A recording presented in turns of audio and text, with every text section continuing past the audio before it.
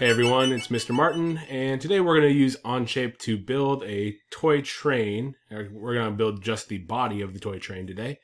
And if you're in my class, I have made a project file for you that you can get into. If you're not in my class, you're more than welcome to create your own project file in OnShape and follow along. So the first thing we're going to do is create a new sketch on the front plane. I'm going to turn my view cube so I can see it better. And I'm going to draw some lines. This is going to be vertical and 2.5 inches. I'm going to escape out of that. I'm going to draw a horizontal line that's 2 inches. And another vertical line that is 2.5 inches. And escape. And then I'm going to make a 3-point arc. Nope, I'm going to make a center point arc. So I'm going to click here, and I'm going to click the 2 endpoints that I created here. And nope, that's not right either. Do a 3-point arc, click the 2 center points here, and then just click up here. And then we're going to dimension how far the center point is from the bottom of this shape. And we want that to be 1/2 inch. So there is our fully constrained shape. That's going to be the main part of our body. We're going to finish the sketch, go back to our main view, and we are going to extrude this now. And we're going to extrude it 5.5 inches.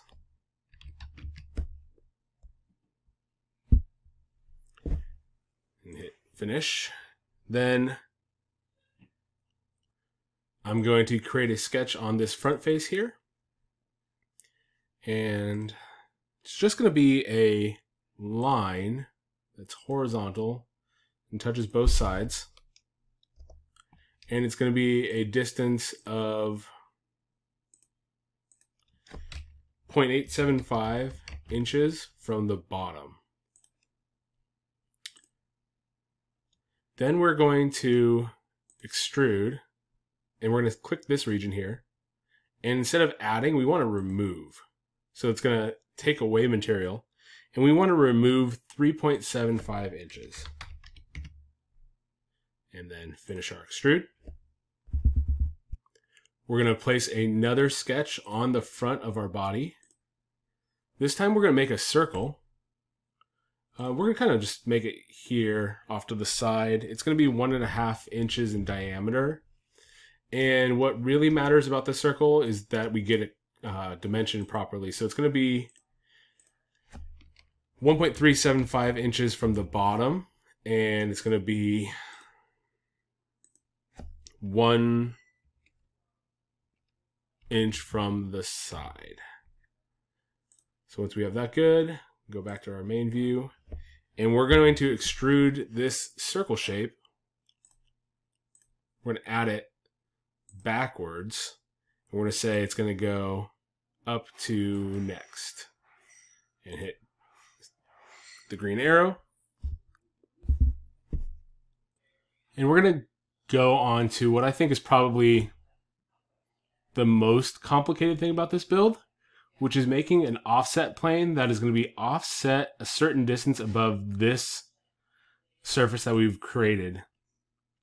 So when we click this button and then we click this surface, it brings up this plane dialog box, and we're going to have it offset, and it's going to be offset at a distance of 1.25 inches, which is exactly the height of the cylinder. So if you look at the front, it's the height of the cylinder. Now we could select plane 1, and we can, we can move it around if we want to make it bigger, so it makes a little bit more sense visually. And now we're going to make a new sketch on this plane 1 that we just created. And I'm going to look straight down on it. And I'm going to make a 1/2 inch hole. Sorry, a 1/2 inch circle. So 0.5 inches. And it's going to be dimensioned. The center point is going to be 0.875 inches from the front of our train body. And it's going to be 1 inch from the side.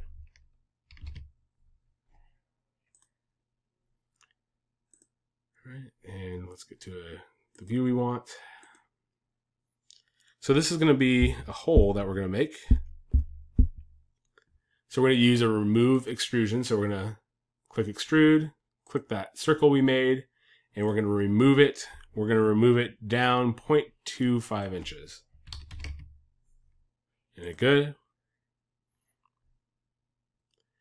Next up, we're going to make a sketch on the side of the train. So this right side. And we're going to make 2 holes.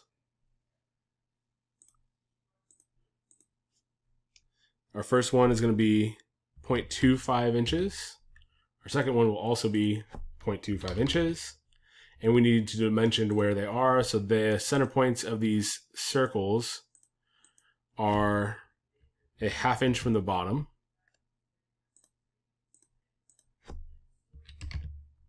And the distance from the back edge of the right circle is going to be 1 inch. And the distance of the left circle from the front edge will also be 1 inch. We're good to go with those. And we have 2 circles there. Now we're going to remove extrude these holes through the entire body of the train. So we can click both of them. No, that's not working. That's not what I want. Let's try again. Extrude, hole 1 and hole 2. We're going to remove, and then we're going to go through all. And then if we look here, we should be able to see through the holes we just created. Next, we're going to draw another sketch on this right side of the train body. This time focusing on a little linear kind of circular thing we got going on. The way that I'm going to do this is I'm going to make a center point circle. Just place it around here. It's going to be 1/2 inch in diameter. The center point of the circle is going to be 1.75 inches from the bottom of the train body, and it's going to be 0.25 inches from the back. After we have the circle drawn, we're going to draw just 2 horizontal lines. 1 and 2. We're going to make sure that these lines are tangent to our circles, to our circle. And then we can use the trim tool to trim off the ends and trim the interior of the circle. And that didn't intersect correctly, so we will just do that and be good with that. We can finish our sketch. If we wanted to, we could move this dot in so that it terminates here at the edge, but I don't think that it matters. Let's see. So we're going to cut this shape through now. So remove. We're going to say through all. Hit OK. Yeah, that looks perfect. After we've cut those holes, we are going to fill it. And we're going to round off these corners. So where it says radius, we're going to change the radius to 0.1 inch. And then we're just going to select these interior surfaces here. Rotate this edge there. I think those are the 3 that I want for this part. So it's circular, radius, variable fillet, nope. And we're going to hit OK. So those are rounded now. And then we're going to do the same thing. Fillet, 0.1 inch. And we're going to round basically every squared off edge that we can see. We're going to round it off.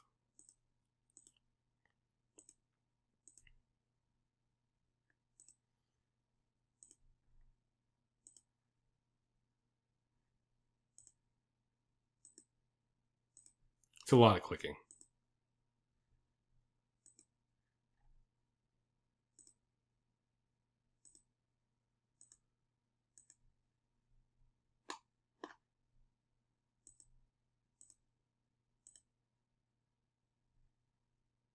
think that's everything.